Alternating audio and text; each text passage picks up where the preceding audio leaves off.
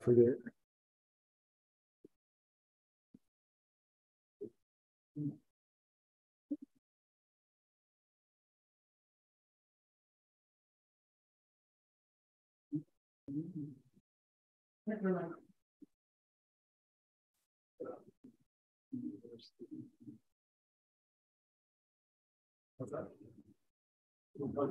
One of the worst.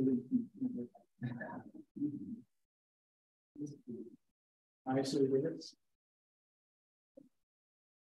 Okay, well, welcome to our LEC presentation. It is a pleasure and an honor to have Washington University's own Professor Bruce Carlson give this LEC talk.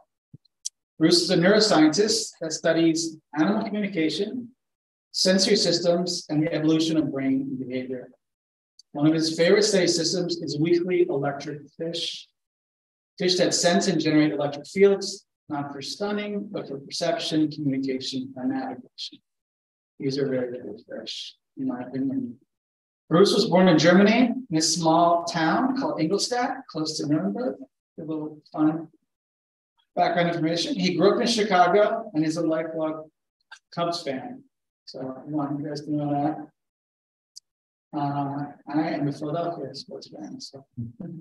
Bruce attended the University of Miami as an undergraduate with a double major in biology and marine science. This is where he discovered his passion for neuroethology, the neural basis of natural animal behavior.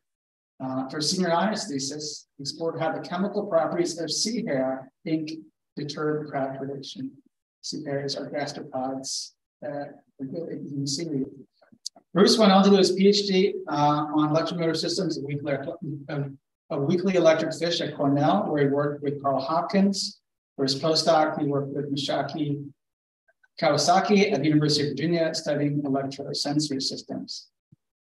Bruce started his lab in the biology department in WashU in 2008. He has since expanded his research to include comparative approaches, field work, phylogenetic analysis, and the evolutionary modeling of sensory systems and neuroscience. He studies topics like the neural basis of stimulus timing, evolution of sensory perception and behavior, behavioral innovation and evolution of brain structure, and the energetic basis for extreme increases in brain size. All pretty cool stuff. So with that introduction, Bruce, come on up. All right, thanks, John. And thanks to you all for coming out. What I'm going to talk about today is a pretty new project in the lab. It's also an ongoing project. We have some early insights, but this is also rapidly developing projects that we still have a long way to go. So I'm excited to hear people's thoughts on this project. And what I thought I'd do today is start with some general background on the study system on electric fish, because most of you probably do not have any familiarity with these fish at all. Then I'll try to kind of give you a general sense of the topic that we're tackling. Then I'll get into the specifics of our study. So I think many of you probably know that some fish have what we call electroreception. Probably the most widely known fish that are electroreceptive are cartilaginous fish, sharks, skates, and rays. And so these are fish. So what you're seeing here, this is a picture of the snout of a tiger shark. And you see all those black dots there. These are little pores in the surface of the skin. And they give rise to canals that dive down into the fish's body. And at the base of those canals are electroreceptors. These are sensory receptors that detect electric fields. And they look something like this in the schematic of the dogfish shark. And for decades, it was a source of controversy as to what these pores were actually used for.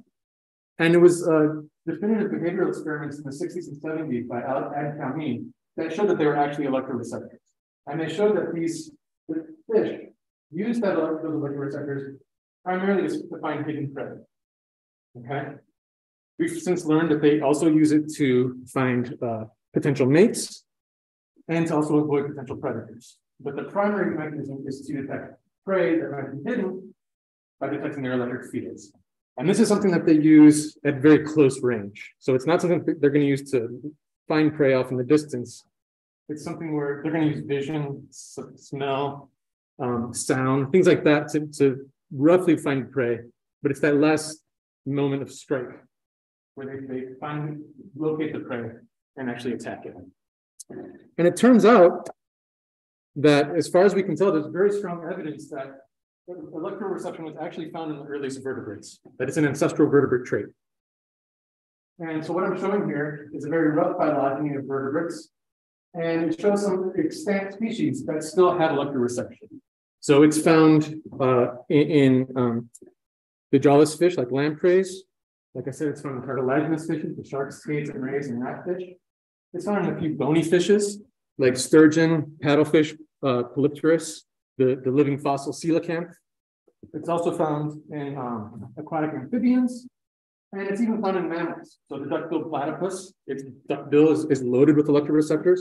And there's some evidence, not super definitive, but some evidence that some dolphins may also have electroreception. But for reasons that really are kind of a mystery, this sensory ability was lost in what are called teleost fishes. So teleost fishes, these are the overwhelming majority of bony fishes. So when you think of typical bony fish, it's a teleost. Salmon, tuna, cichlids, catfish, goldfish, zebrafish, etc. These are all teleost fishes. And like I said, for reasons that are unclear, that lineage of fishes lost the ability to sense electric fields, which is really a mystery because it's a very useful sense in an aquatic or marine environment. And I'm zooming in here on an expansion of the teleost fishes. And within two different groups of these fishes, within the osteoglossomorphs and the asteriophysids, you don't have to remember those names, they actually reinvented electroreception. They re-evolved it de novo. And then in smaller groups within both of those clades are fishes that actually evolved electric organs. So these are not sensory receptors for detecting electric fields, but organs that are actually actively generating electricity and sending it into the environment. When people hear that I study electric fish, one of the first things they think about is the electric eel, right? That's probably the most famous electric fish. These are fish that generate, the largest on record is about 800 volts of electricity, which they use as an offensive and defensive weapon, right? They can stun a potential predator and scare it off. They can stun prey and make them easy victims. There's several strong electric fish, like the torpedo ray in the ocean, stargazer in the ocean, and the African electric catfish. Now humans have known about the special powers of these fish for centuries, right? Like obviously, you go and grab a torpedo ray or an electric eel, you get a really painful numbing sensation, right? Doesn't take a genius to figure out that there's something special about that fish.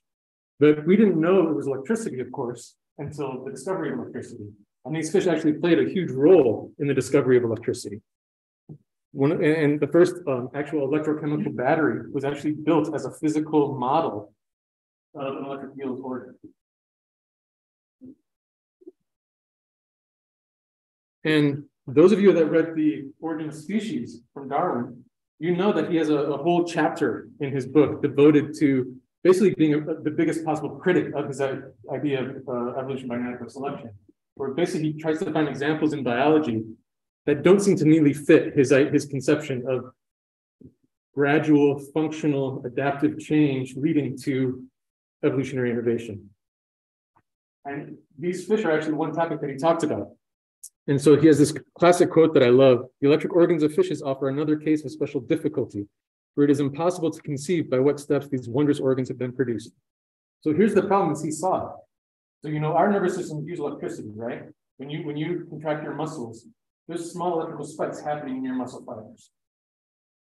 And so you can imagine, well, you can convert those small electrical spikes into a big organ that generates much more electricity. But how do you get from these feeble little electrical spikes in your muscles to something that generates 800 volts by gradual adaptive modifications, right? What use, in other words, is a weak electric organ? And it was about 100 years later that the German Hans Listmann discovered what the functions of weak electric organs are. Basically, they mediate communication, Fish can talk to each other with electricity, just like I'm talking to you with sound right now. And they have a process called active electrolocation, which is similar to echolocation in bats and dolphins. Slightly different, the nuances aren't important, but they can sense distortions in their electric field caused by objects in the surrounding environment with electrical properties that differ from the surrounding water. And so they can basically sense their way in the dark using electricity. And this ability has evolved multiple times in fish. The fish that I'm going to talk about today, that we're mostly studying in my lab, are called more mired electric fishes, or elephant fishes, as they're known. There's over 200 described species, and there's many more that have yet to be described. And they're found throughout sub-Saharan Africa, as well as the Nile River basin. And if you look at a cross-section at the base of their tail, that area is called the caudal peduncle. That's where their electric organ is located. These are basically modified muscle cells that have lost their ability to contract, but still generate electricity. And when they all are active in synchrony with each other, their small electrical spikes add up together. It's like a bunch of batteries in series. And basically, the electric eel is just a bigger version of this. It just has more cells and a bigger organ, so it makes a bigger voltage. And if you stick a pair of wires in the water, a recording electrode near the fish's head and a reference electrode near the tail, you amplify that, you pick up what we call the electric organ discharge, or the EOD. And this fish will produce this pulse of electricity day in, day out throughout its life. And they also have electroreceptors. So these small dots you see scattered all over the head of the fish, these are the sensory receptors that detect these electric signals. And these fish actually have 3 different types of sensory receptors that each give rise to a different sensory pathway that serves a different function in the life of the animal.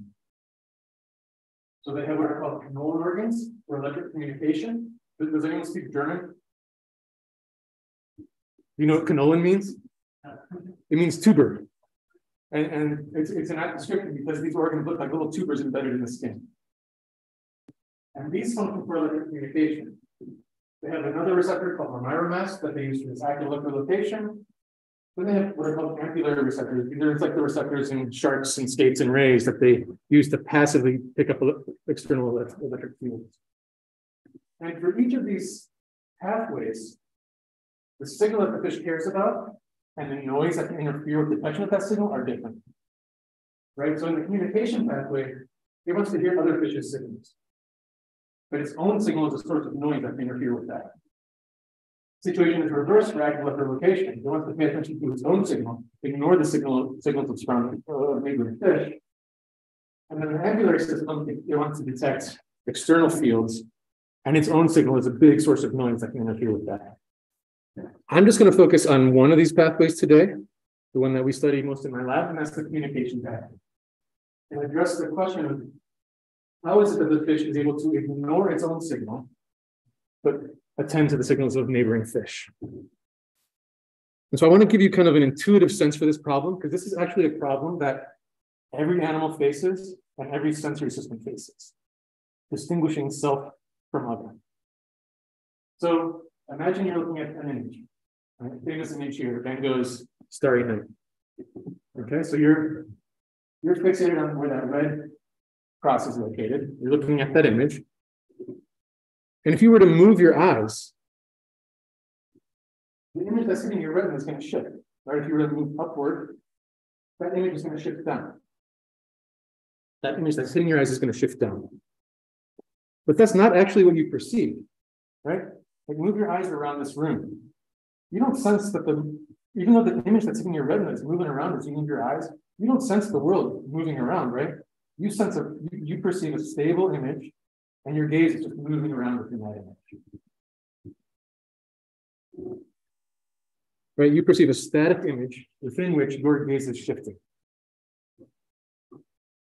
But let's say the exact same retinal image happened, not because of you moving your eyes, but let's say that painting actually slipped down the wall and actually moved. You would perceive movement of the object, right? You would perceive that as the object actually moving.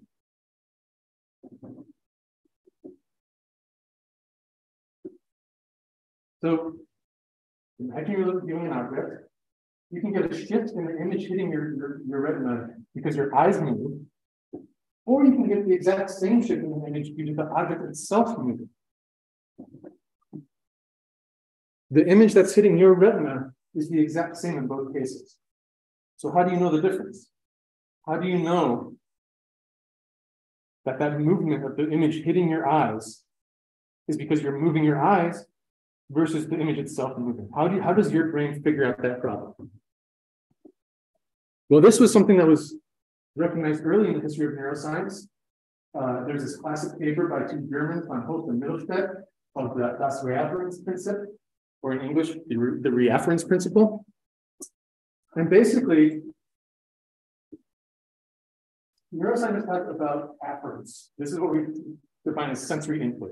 So any sensory input coming into the nervous system, we define that as afference. And Van Holst and Mittelstadt distinguish between two different sources of afference: reafference and ex-afference.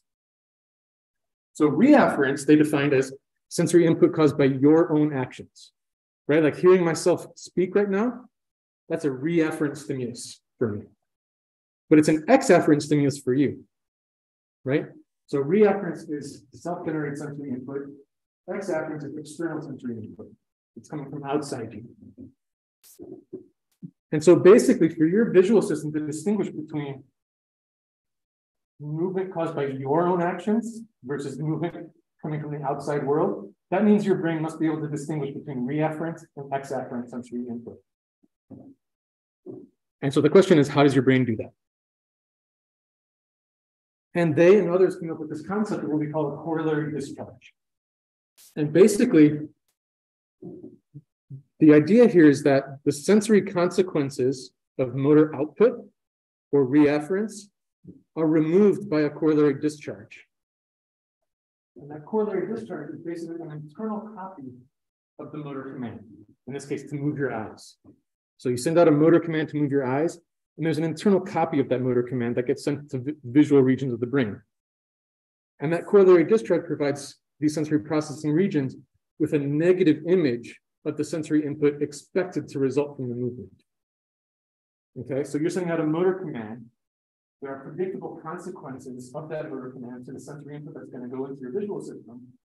And the corollary discharge basically provides a negative image of those expected consequences to subtract it out.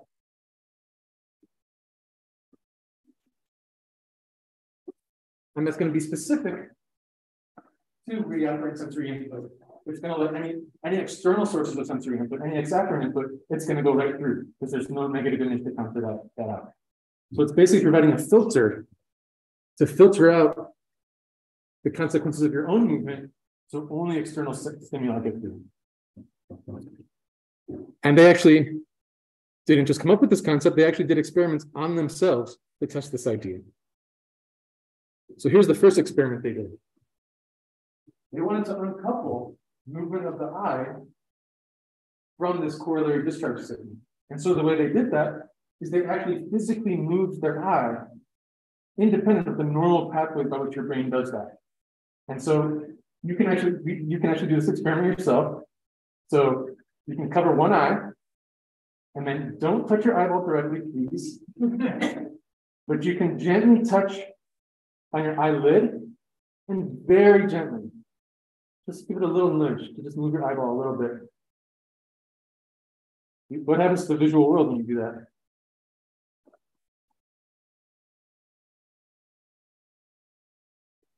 It moves, right? Right? You move your eyeball, and the visual world that you're seeing moves. So I mean, I confirm, your eyeball moves, the visual thing that's hitting your eyeball shifts. So when you go through the normal pathway, when your normal motor pathway to move your eye does that, you don't perceive that visual motion. So this was support of this idea that when you decouple the motor command from the movement of the eye, you do perceive actual visual movement. They did a second experiment where they took syringes full of the local anesthetic lidocaine, and they actually stuck them into their ocular muscles and injected them with lidocaine.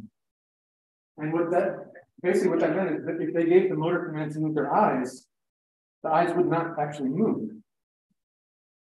But that corollary discharge signal getting sent to the sensory region was still active. And so there was no reafferent input, but there was this negative image that normally would cancel the reafferent input. And so as they were, yes, man, you know what happened? It's pretty trippy, right? So just by willing their eyes to move, the visual world just go flying off in different directions. It sounds very scary and disorienting. So I only brought a handful of syringes, but no, I'm not going to let you do that. I don't have IRB approval for that. Okay, so this is the basic idea, that we've got these internal copies of our motor commands that we use to subtract out the predictable consequences of our own actions. And we call these corollary discharges. And there's this great review paper that covers corollary discharge. Like I said, this is something that's found in all animals, in all sensory systems. This is a universal problem that we all have to deal with. And these corollary discharges serve several functions. And what I'm going to focus on today is just sensory filtering. How to filter out your own signal so that you only receive information about signals coming from outside. And again, I'm going to begin these more minor electric fishes that generate these pulses of electricity to communicate with each other. And here is the pathways. Don't worry about memorizing these details. I'm going to break it down into the important elements. But basically, we've got three different pathways here. We've got a motor pathway that the fish uses to generate signals. We've got a sensory pathway that they use to process these signals. And then there's this corollary discharge pathway by which the electromotor pathway talks to the electrosensory pathway. So in blue, we're showing the motor pathway. There's a command nucleus in the hindbrain. It sends information down the spinal cord to excite spinal motor neurons. Those spinal motor neurons are what excite the electric organ and cause it to generate an electrical pulse. Then in red, we've got these known organ electroreceptors that respond to electric pulses. They send that information up into the hindbrain, this area called the electrosensory lobe. And then from there, information gets sent into the midbrain, into this area called EL, or exterolateral, because it's part of the brain that sticks out the side of the brain. It's extralateral. Then there's this purple pathway, the corollary discharge pathway, where you can see the command nucleus sends information up through this pathway up into the first sensory region of the brain. So if you look at that first sensory region of the brain called NELL, the electrosensory lobe, you can see it's getting two sources of input. It's getting sensory input from the receptors, and it's getting input about that provides information about the fish's own motor output. Here's how it looks kind of simplified and schematized. So we've got command neurons, they excite spinal motor neurons, that excites the electric organ, and the fish produces its own EMP. Which is going to excite its own electroreceptors. Other fish's EMPs are also going to stimulate its electroreceptors. And information about both types of EMPs are going to get sent up into the brain, into the electrosensory lobe. But there's this separate pathway, this corollary discharge pathway, coming from the command nucleus to the sensory region that inhibits sensory responses in that sensory region. And that's only going to be active every time the fish produces its own signal. So basically, whenever its own signal stimulates its own electroreceptors, it's getting inhibition at the exact same time that shuts down responses to its own signal and lets responses to other fish's signals get through. So this is basically a filter out responses to its own signal, so it can only listen to the signals of other fish. Here's the basic method by which we study this. So when we do experiments in these fish, they're paralyzed pharmacologically, so they can't move. And this also silences the junction that causes between motor neurons and the electric organ. So it also electrically silences them. But all those pathways in the brain that normally make the electric organ fire, they're still active. And you can actually stick a wire next to the fish's tail and record the activity of their spinal motor neurons that normally in an intact fish that wasn't silenced would be immediately followed by its electric signal, by its EOD. And so you can record that, and we refer to that as a fictive EOD. It's not the actual EOD, but it's a marker of the fish's motor output, of when it would produce a signal if we hadn't silenced it. And we can record that fixed VOD, and then we can deliver an electrical stimulus at some fixed delay after that VOD. And we can record the responses of neurons, sensory neurons in the brain in response to those electrical stimuli. And so here's an example. What you're seeing here, this is the timing of the fixed EOD for the EOD command, EODC. And we're delivering stimuli at different delays following the EOD command. This shows the electrical artifact of the stimulus. And then right after the electrical artifact, you have an evoked potential. So in the book, this is recording from a region of the brain with a pretty big blunt electrode. So you're not recording from an individual neuron or even a few neurons. You're basically recording the summated activity of dozens or hundreds of neurons. So it's kind of like a bit more precise version of an electroencephalogram or EEG. And so you see, we stimulate, and after a short delay, we get a response to that stimulus.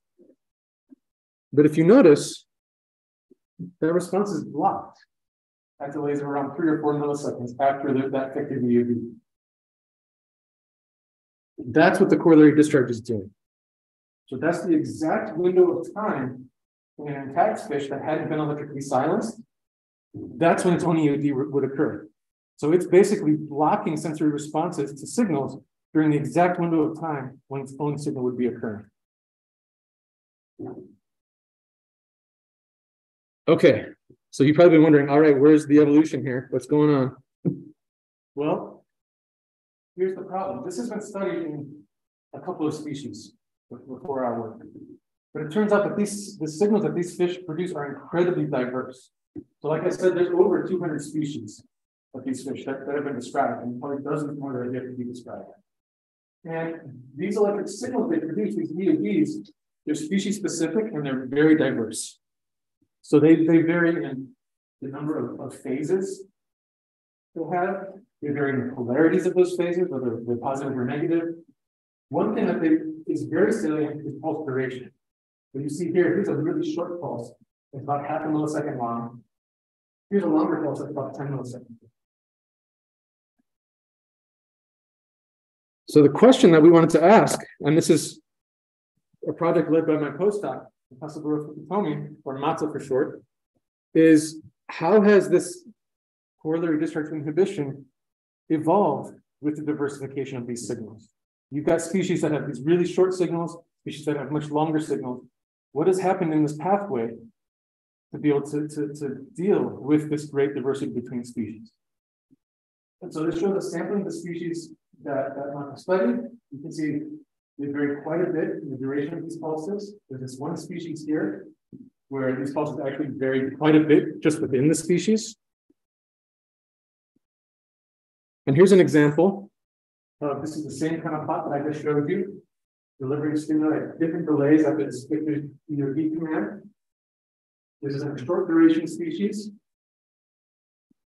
And you can see the responses are blocked around 3 milliseconds after this fictive EOD command.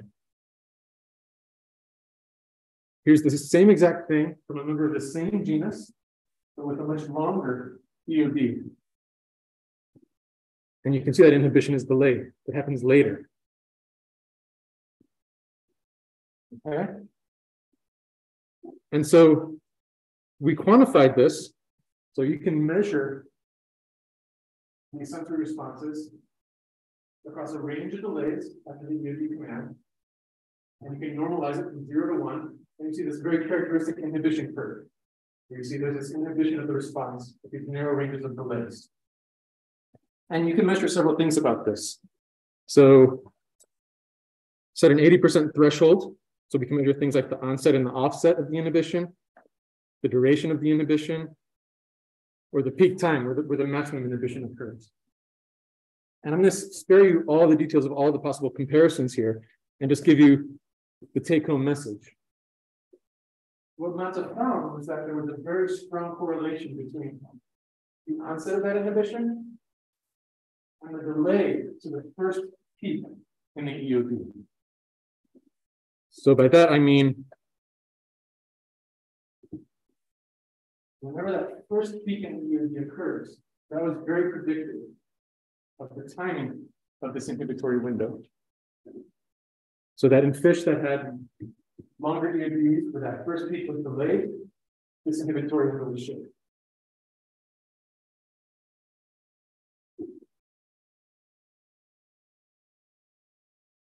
Now, why might that be? Well, so it turns out that the stimulus that a receptor receives, an individual receptor on the fish's body receives, depends on where that stimulus is coming from. So if you consider a stimulus coming from outside the fish, from another fish, this might be what we would call the head positive EOD. So by convention, just by arbitrary convention, when we plot these EODs, we plot them where you put a recording electrode on by the head and a reference electrode by the tail. And we call that our head positive EOD. When you imagine if there's a fish outside that generates one of these pulses, it's going to send current passing through the body of this fish. And so on the side of the body where that fish is located, that current's going to be an inward current, right? It's going to be flowing from outside to in. The other side of the body, it's going to be opposite. It's going to be an outward current that flows from inside the fish's body to out. And so those signals are going to be opposite in polarity by receptors on the opposite side of the body. But if you think of a self-generated EOD, that's generated internally. That's coming from inside the body to out, at all parts of the body signals.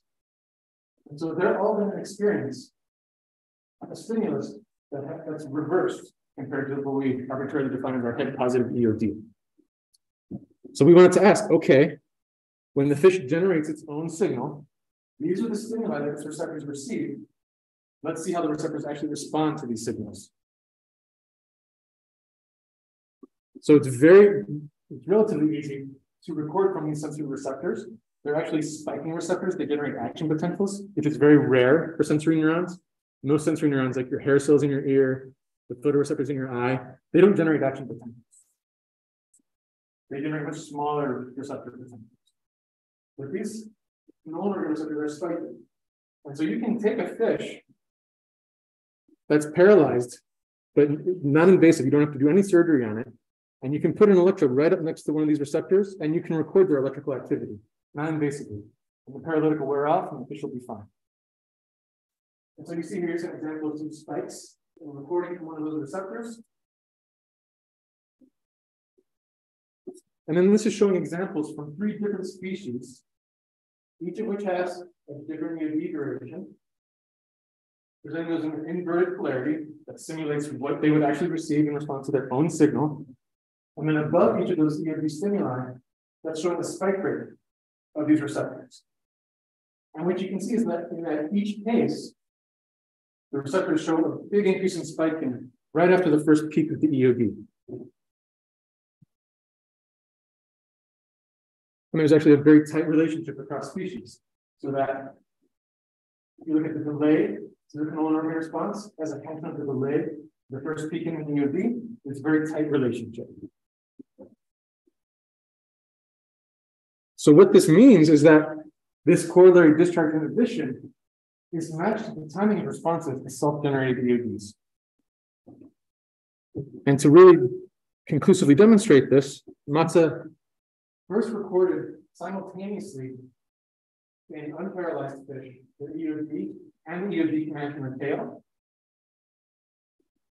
Then he paralyzed the fish and did the physiology experiment in the brain to characterize this inhibitory window, this corollary discharge window. And what you can see, we're comparing a short EOD species and a long EOD species, that window of inhibition is perfectly matched to the timing of that first peak in EOD. So if you're a species that has a longer EOD, the first peak in that EOD comes later, and that corollary discharge inhibition also comes correspondingly later. So that there's a very tight match between when you're going to respond to your own signal and when your corollary discharge is going to inhibit responses in the sensory system. Matza found that this is even true within species. So he studied that species that has quite a bit of interspecific variation in the EOD duration. And he saw the same kind of relationship, this tight correlation between the two.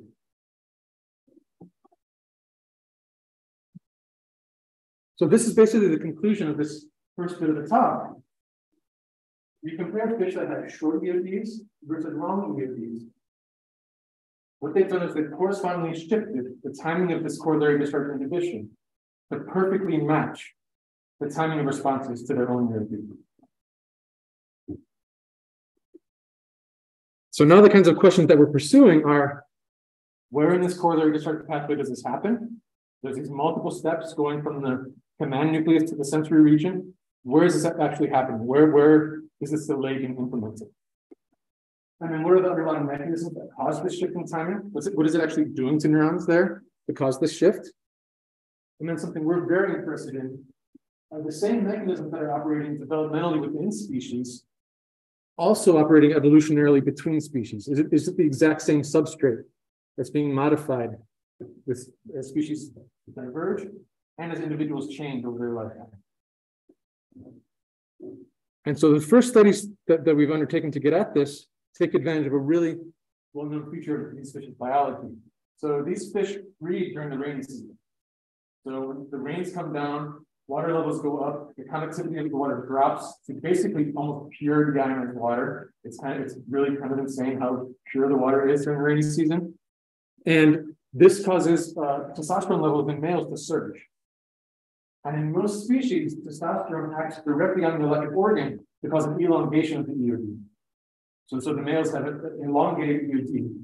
And it turns out that the most dominant males have the most elongated EOD, and the most submissive males have the least elongated EOD. And it's all caused by testosterone. And so this provides a really convenient experimental toolkit to precisely manipulate the duration of a fish's discharge and see what happens to its corollary discharge pathway. So this is showing, here's an example from a vehicle-treated fish and a testosterone-treated fish. At the top, before treatment, and then these are days after treatment. And you can see this clear elongation of the EOD with the testosterone treatment. Then in these plots, you see 4 fish from each group.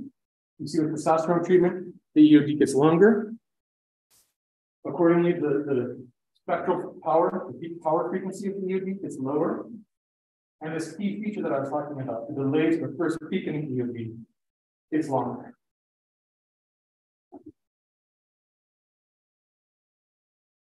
Not surprisingly, this testosterone treatment by elongating the EOD also causes an increased delay in the response of the sensory receptors. Right? As the delay to that first peak gets later, the responses get later. And these dots, when they're connected, it's just showing receptors that amounts are recorded from multiple times over subsequent days. So like I said, these fish can survive this, and you can go back and record from them again and again. And testosterone causes a shift in the timing of this corollary discharge inhibition. So if you compare a vehicle-treated fish with a testosterone-treated fish, you see that the timing of that corollary discharge inhibition is delayed in a testosterone-treated fish. And this just shows not quite raw data, but basically one step removed from the raw data, where it's showing 4 fish from each group, control and testosterone-treated. And you can see for yourself this shift in the timing of this corollary discharge inhibition window. It starts a little bit later, and it's extended in duration. So this is not terribly surprising based on everything I've told you, right? Testosterone causes the EOD to elongate, and it also causes the corollary discharge pattern to be shifted so that it maintains this precise match and will still block responses to its own signal. But how's that happening? So one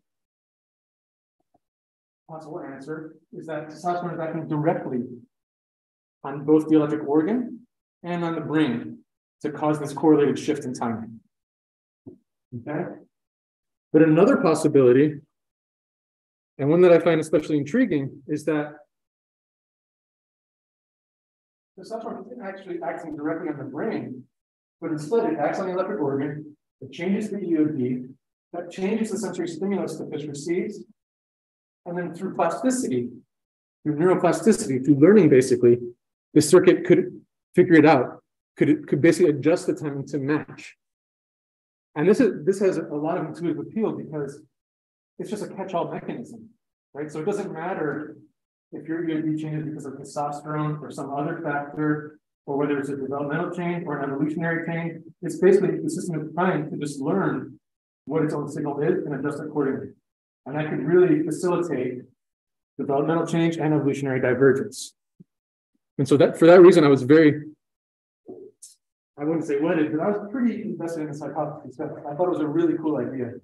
And so we submitted the NSF grant for this project with that as like the framework, that like evolutionary and developmental change through plasticity, right? Big, sexy title. And while we were waiting to get the reviews back, basically we found out we were totally wrong. We were completely wrong. Fortunately, it was well received and we got the grant so that I didn't have to completely reinvent the grant. But it turns out that the hormones are actually acting directly on the brain to cause a correlated shift in the corollary discharge and the signal. So how did we figure that out? Well, there was actually some precedence for this idea that testosterone would not be acting directly on the brain. So it turned this into a classic study by Andrew Bass and Carl Hopkins, my former PhD mentor. And they showed that when you treat fish with testosterone, you get this elongation of the EOD, and you also get a shift in the frequency tuning of their receptors. Their receptors become more sensitive to lower frequency signals, which is a good match to the shift in the EOD, to a longer EOD. And what they found was that this was not because testosterone was acting directly on the electroreceptors. It was an indirect effect of the changing signal, that the receptors were shifting their tuning in response to their own signal. And how did they show this? Well, here's the fish again. I showed you that the electric organ is located here at the base of the tail. And what you can do is just take in an anesthetized fish, just take a small needle and stick it into the spinal cord, just anterior to the electric organ, to basically transect the spinal cord, to cut the spinal cord. And that cuts off all the motor neurons that innervate the electric organ. So you surgically silence the fish. But all the other motor neurons that control all these muscles, they're all anterior to that incision site. So you can do this very simply and precisely, very quickly. The fish is electrically silent, but it swims around, it has posture, it's totally normal otherwise. And they showed in this study that when they did this, when they silenced the fish, gave them testosterone, there was no change in their tuning of their electrodes. So this was another piece of evidence that made us think, okay, maybe this is not a direct effect of testosterone on the brain. Maybe this is due to feedback and plasticity. Now, of course, it gets a little challenging to, we're using the signal from the spinal motor neuron as a fictive monitor of the fish's behavioral output. That was no longer available because you transfer to the spinal cord. But you can record in the brain the command neuron that normally cause the electrical organ to fire.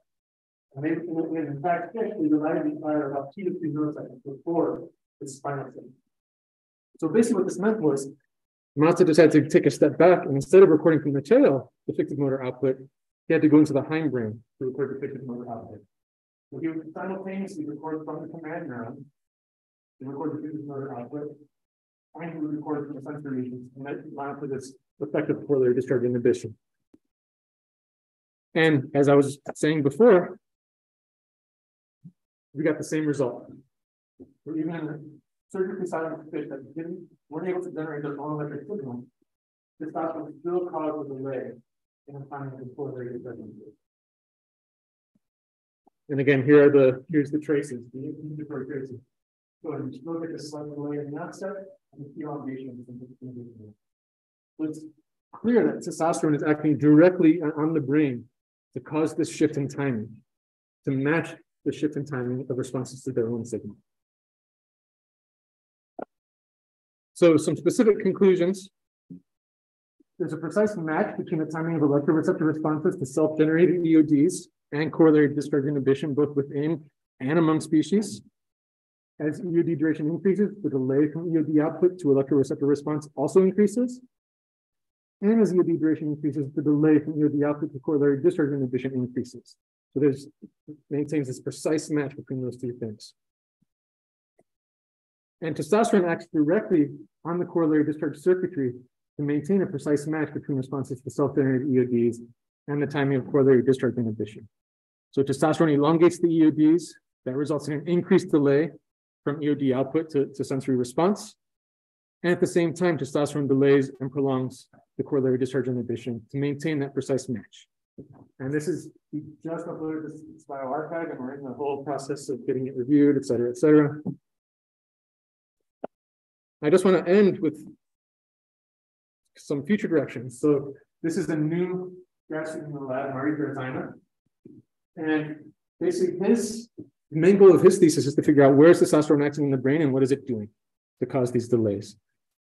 And he mastered a really challenging feat where he can take a single fish, do the surgery and anesthesia on it, paralyze it, put it in the rig, and then he's able to go and precisely locate every single part of the brain in this pathway, going all the way from the command nucleus to the sensory region.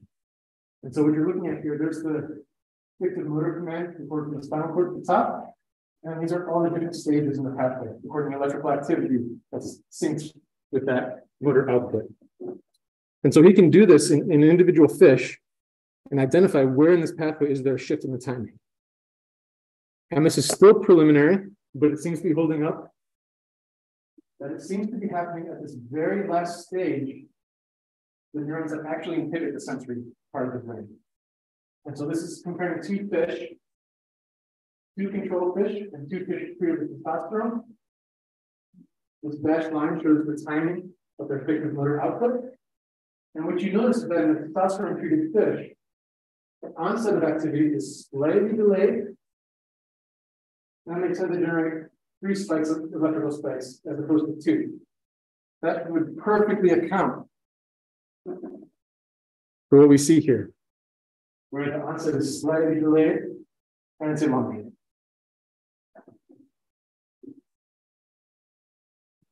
And so the future directions we're going with this project are where does testosterone act? Like we said, I think we've got a good idea right now.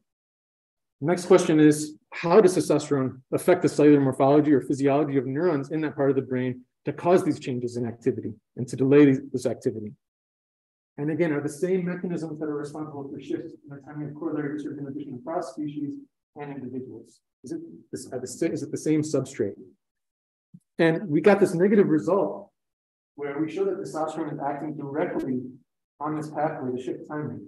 But we're not yet ready to completely rule out the possibility that plasticity is playing a role in this circuit, perhaps in refining it, perhaps in other ways. We're going to be studying that directly because showing that testosterone acted directly on the brain doesn't rule out the possibility that plasticity is playing a role.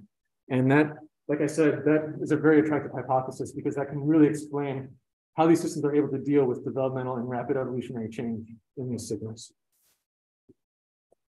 So some broader conclusions that I hope you can take home. Behavior is not a simple matter of sensory input, behavioral output, right? That for animals to make sense of the world and respond appropriately, they need to integrate information and sensory input with internal models of their own behavioral output.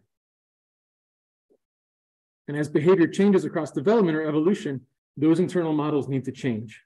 And I think it's a very interesting question. How do animals change those models to maintain this precise match? That's not trivial, right? How is it that testosterone is acting on different parts of your nervous system in a perfectly coordinated way? How did that evolve? So what are the mechanisms mediating that change? And how is a precise match between behavioral output and internal models achieved? So I just want to end by thanking the folks that did this work. Matza and Marty are the ones who did all the bulk of the work that I talked about today. Also the rest of the lab, and then our various sources of funding. And thanks to all of you for your attention.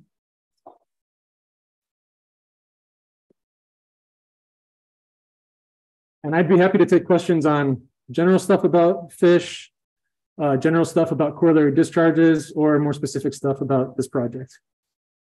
I'll pass this around, but first I'm going to ask a question. One's kind of a background question, more ecological. These sensory systems that they have, these electric fish, how does that allow them to act differently and carve out their own niche and worldwide way? Yeah, so one thing, so you'll read in a lot of textbooks that these fish tend to live in muddy, turbid environments.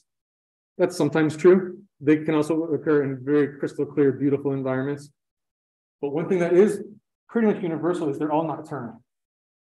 And so one kind of like bats using echolocation, it seems to have opened up the nocturnal niche, where a lot of critters in aquatic and marine habitats are sound asleep, and they're able to freely move around the environment and sense perfectly well. So that's a big thing. And it also gives them the ability to do things like recognize individuals, or male versus female, or conspecifics versus heterospecifics, again, in the dark.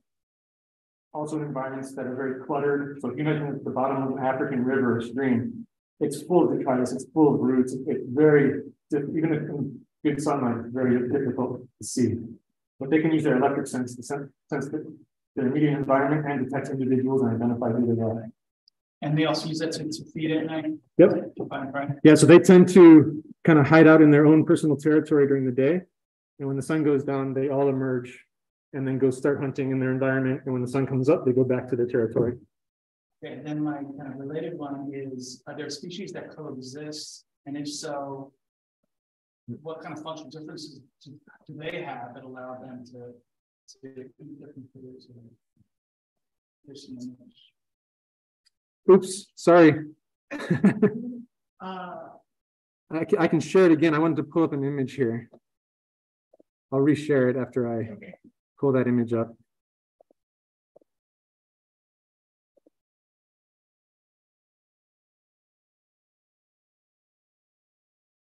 And I will not do that again. So this image here, all of these fish, like 18 or so here, they're all from this one river in Gabon, the bigger river of Gabon. So Gabon is here on the equator and the west coast of Africa. They're all from that one river there. These are all sympatric with each other, coexisting with each other. So we know there's at least dozens of species that coexist. Okay. And some are better able to sense parts of the environment with different systems, or at this point we don't really know how. We don't really have a good handle. We don't really know how they interact with each other. We don't have a good handle on how they partition their niches with each other. There's a lot of their basic ecology that we are completely ignorant of. I see a lot of questions that are related to more specifically. You talked about some individuals have more testosterone. I'm curious what the functional consequences that for mating success.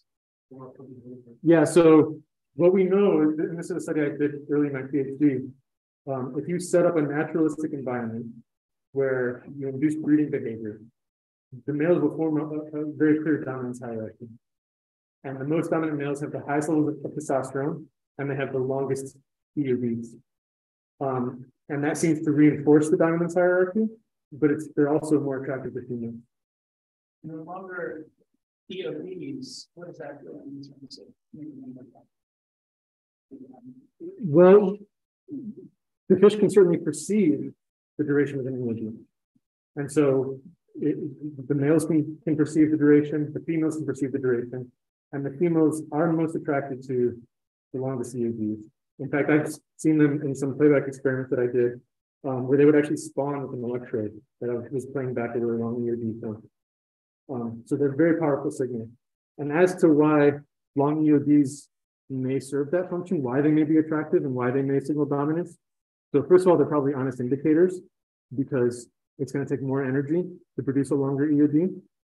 And they're already extremely energetically expensive. Estimates vary from around 50 to 60% of their energy budget goes into fueling these electric pulses. And there's also evidence, if you're familiar with the handicap principle, there's evidence that during the rainy season, that if you check the gut contents of large predatory catfish, the percentage of male mormyrids skyrockets. And the reason for that is as their EOBs get longer, the frequency content of their EOBs gets lower, and it goes into the range of the electroreceptors that catfish have that they can probably detect those EOBs. And so there's this other honesty enforcing major cost of predation. That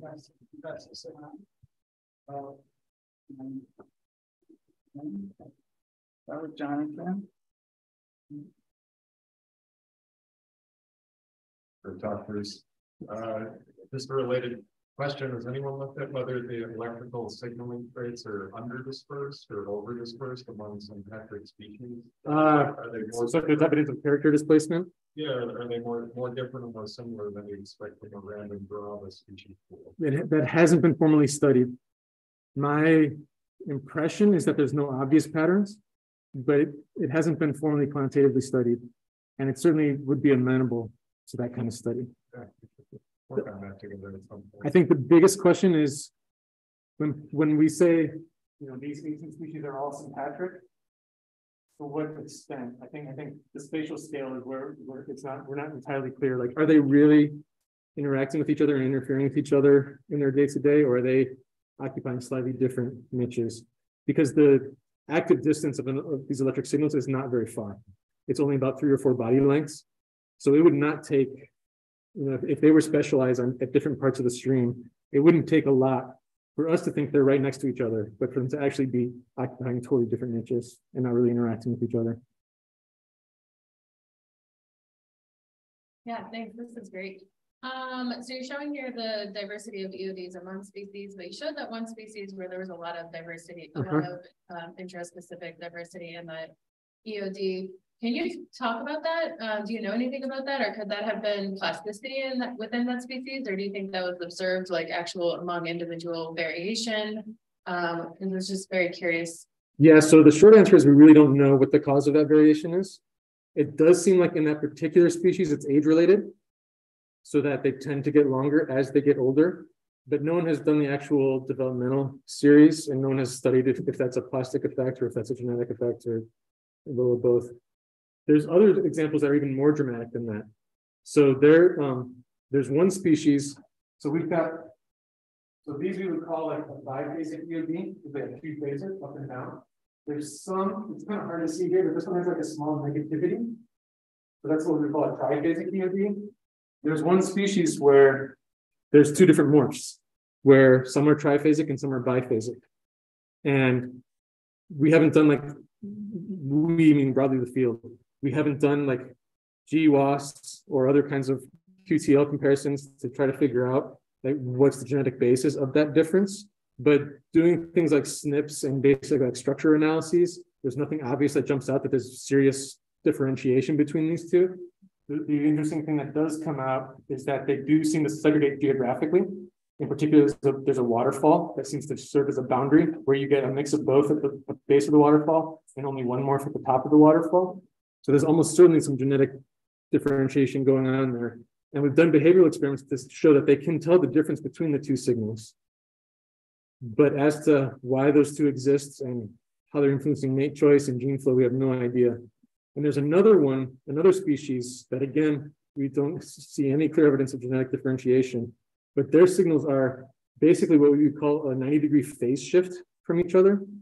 So if you think of, you do a frequency spectral analysis of a signal, you can get a frequency spectrum, but you also get a phase spectrum, right? So you have different frequency components that you add up together to create that signal, but you also have a phase of each of those frequency components to create that signal.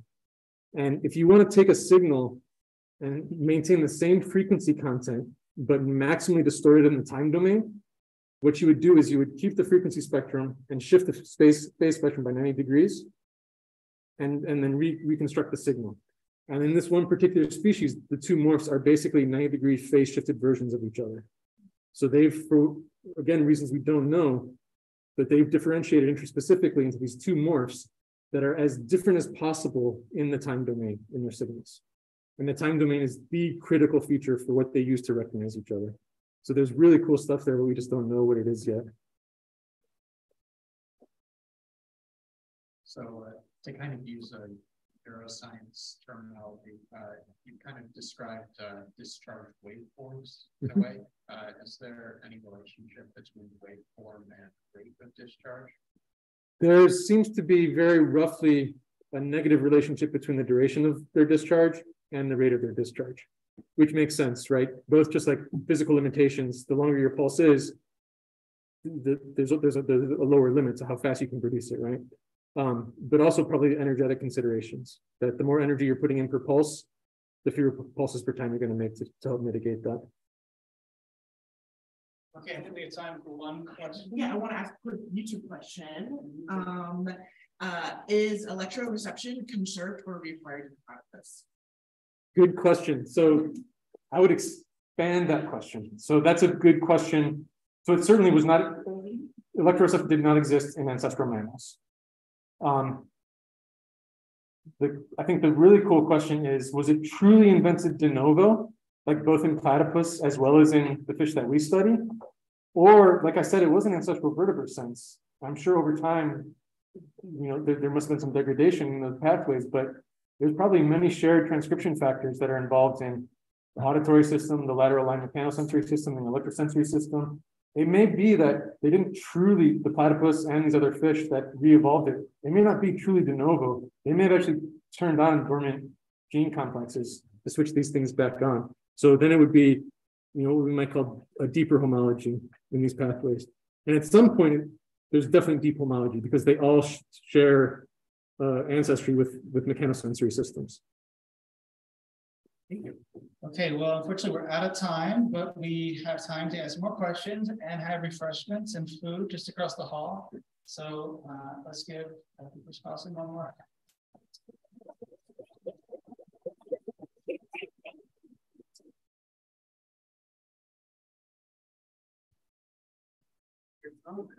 Thank you. Okay, this is not for you. I can leave now, right?